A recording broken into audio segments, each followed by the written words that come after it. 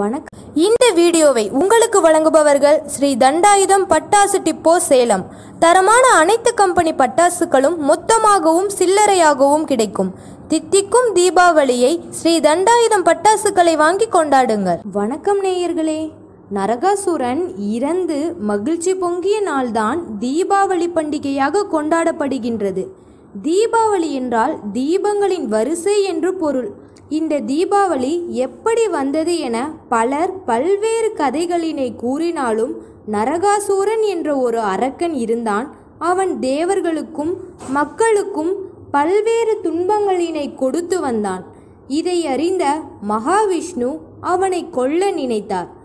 ஆனால் அவன் பூமி தாய்க்கு பிறந்தவனன்றோ. அவன் தன் தாயை தவிர வேறு எவராலும் கொல்லப்பட முடியாத வரத்தினை பெற்றிருந்தான்.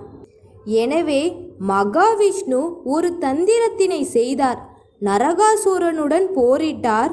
அவன் மகாவிஷ்ணு மீது அம்பு எய்தான். ஆனால் அந்த அம்பு பட்டு மயக்கம் அடைவது போலே மகாவிஷ்ணு கீழே விழுந்தார். இதை பார்த்த சத்யபாமா கோபம் அடைந்து நரகாசுரனை போருக்கு அழைத்தார்.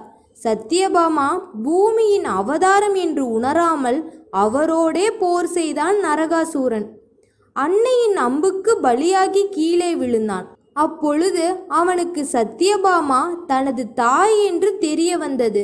அப்போது அவரிடம், அம்மா, நான் மறைந்த இந்த நாள் மக்கள் மனதில் நிற்க வேண்டும்.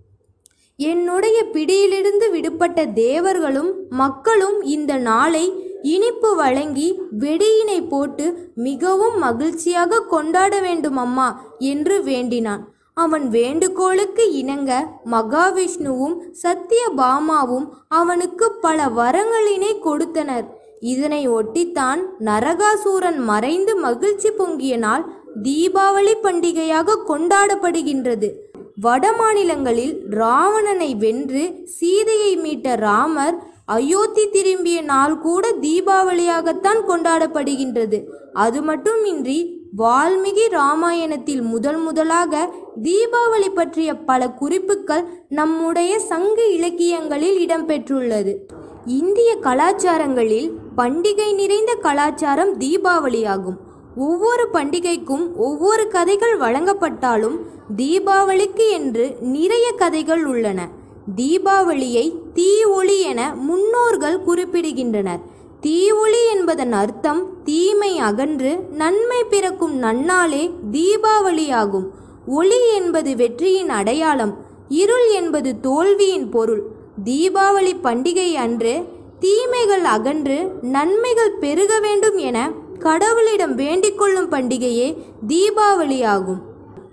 தீபாவளி பண்டிகை என்பது தீமையின் வடிவமான அசுரர்களை கடவுள்கள் அழித்ததால் உருவானது தீபாவளி என இந்து புராணங்கள் கூறுகின்றது. இந்த தீபாவளியினை மக்கள் அனைவரும் அதிகாலையில் எழுந்து எண்ணெய் குளியல் போட்டு புத்தாடைகளை உடுத்தி பட்டாசுகள் வெடித்து மகிழ வாழ்த்துக்கள். நான் சொன்ன நியூஸ் உங்களுக்கு பிடித்திருந்தா நம்ம சேனலை லைக் பண்ணுங்க, ஷேர் பண்ணுங்க, கமெண்ட் பண்ணுங்க, மறக்காம சப்ஸ்கிரைப் பண்ணுங்க. தேங்க்யூ. இந்த வீடியோவை உங்களுக்கு வழங்கியவர்கள் ஸ்ரீ தண்டாயுதம் பட்டாசு depot Salem. Number 93, second Agraharam, Kashi Viswanathar கோயில் எதிரில், சேலம் 1. தொலைபேசி எண் 0427 22 6322.